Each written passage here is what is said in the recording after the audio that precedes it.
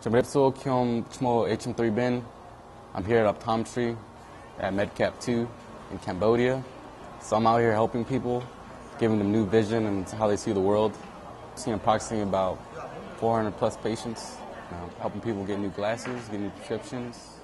Yeah, giving people new visions, helping out day-to-day tasks like helping out with reading, writing. People get headaches because they have to concentrate so hard on things, but now that we give them this prescription, it helps them see better. So it's good to help them out. This is my first time here in Cambodia. I am Cambodian of descent, and I'm proud to be here right now.